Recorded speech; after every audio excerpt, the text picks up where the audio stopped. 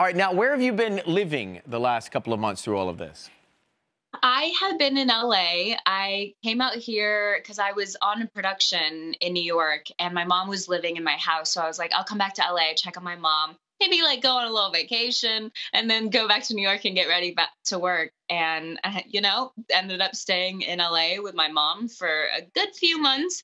And then actually got to go back to New York and finish the production by God's grace.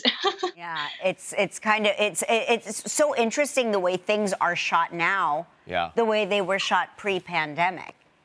Oh my gosh, it's crazy. It's so crazy. It's wild. I mean, but like, I'm super grateful because it was with Netflix and Netflix did everything they can to keep everyone safe. But like, you can't even see anyone on set, and like connecting to the crew is one of my favorite things.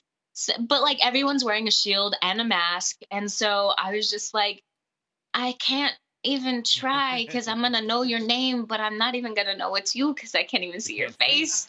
Yeah, it's bad. What's strange in New York is like bumping into people on the street and kind of you're not sure if you recognize them or maybe.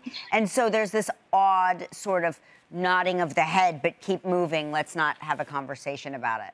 And even if you do recognize someone, it's like the weird, like, don't get too close, stay 6 feet apart. Right, exactly. Nice to see you. Move fast past me. Right.